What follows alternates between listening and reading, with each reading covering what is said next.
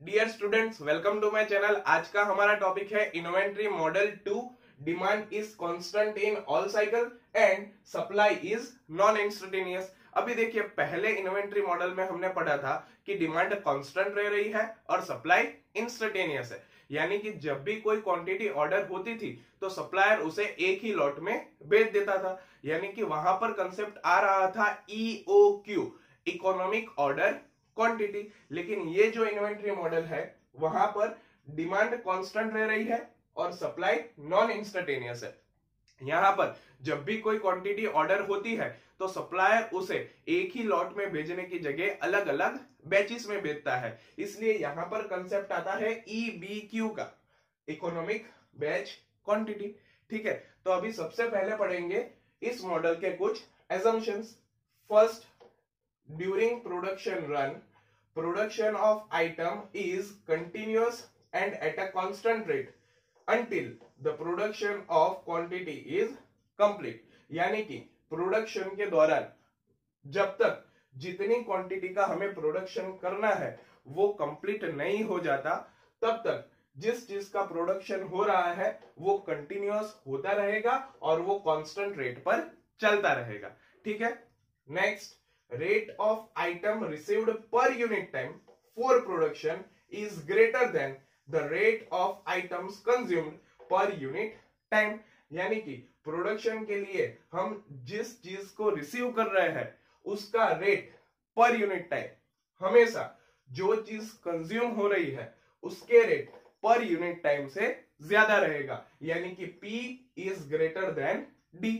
ठीक है, next, production run in order to replenish inventory made at regular interval. अभी देखिए, डिमांड तो यहां पर कांस्टेंट है, तो जब तक प्रोडक्शन चलता रहेगा तब तक रेगुलर इंटरवल पर ये जो इन्वेंट्री का स्टॉक है उसे मेंटेन किया जाएगा। ठीक है, अभी देखिए, पहले हमने पढ़ा कि यहां पर कंसेप्ट आ रहा है ईबीक्यू का, इकोनॉमिक बैच क्वांटिटी। तो उसका फॉर्मूला क्या होगा? तो Q is equals to T1 into P, यानी कि production time multiply by production rate. ठीक है, अभी इसी कंसेप्ट को हम डायग्राम की मदद से समझते हैं। यहां पर डायग्राम में हमने टाइम वर्सेस इन्वेंट्री लेवल का ग्राफ बनाया है, जहां पर एक्स एक्सिस पर हमने टाइम को लिया है और वाई एक्सिस पर हमने इन्वेंट्री लेवल को लिया है।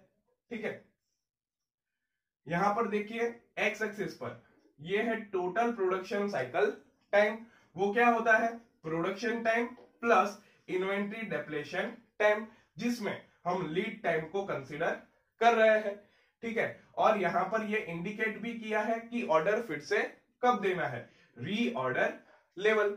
ठीक है, अभी ये प्रोडक्शन टाइम समझते हैं। तो जितनी क्वांटिटी हमें प्रोड्यूस करनी है वो हो जाए तब तक का जो टाइम होता है उसे हम प्रोडक्शन टाइम कंसीडर करते हैं, और वो जिस रेट पर हो रहा है तो ये है हमारा प्रोडक्शन रेट। ठीक है, यहां पर मैक्सिमम इन्वेंट्री लेवल इस पॉइंट पर मिल रहा है और वो कितना होगा? तो TP into P minus D. ठीक है, और ये जो है वो है हमारी प्रोडक्शन लॉट साइज क्यू, यानी कि ईबी क्यू। ठीक है, अभी देखते हैं इस मॉडल के कुछ फॉर्मूलाज। यहां पर पहला फॉर्मूला होगा optimum lot size Q star, तो उसका फॉर्मूला रहेगा under root of 2 into D into CO by C H into P upon P minus D. Next, total cost, product cost plus total variable cost. तो product cost हमें दी होगी plus total variable cost का formula रहेगा under root of 2 into D into CO into C H into P minus D upon P. ठीक है, next, maximum inventory level, तो उसका formula रहेगा P minus D upon P into Q star. Next, manufacturing time, उसका formula रहेगा Q star upon P.